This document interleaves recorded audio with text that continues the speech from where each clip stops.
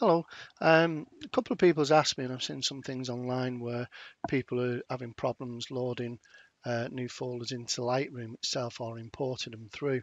So I've done a quick tutorial to help them people who need it and who's asked me already. So I've just seen another post, so I thought I'd do a quick video to see if I can help people out. So what you got is you open Lightroom, and Lightroom opens like this. You've got a few tabs on the top, but what you want is Library. And then if you go down here to library, you've got catalog, and then you've got folders, navigator, or whatever it is that's set up. But this is what you want, is folders. You go to the plus sign, which is the add sign, click onto that, and just click on add folder.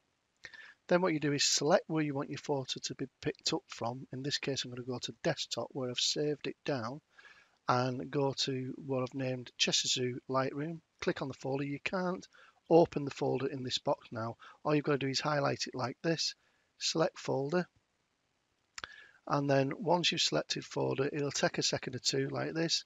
It finds the folder, see where it is, and all you've got to do is click import.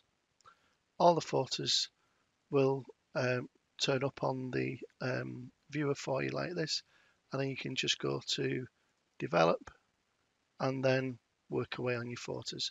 It's as simple as that. So I hope that's helped. What I would do is, and would say to people, is if they go into import it, find it where you know you can actually find your folder without struggling rooting through all your hard drives. And apart from that, that's it. Okay, see you soon. Toodle bit.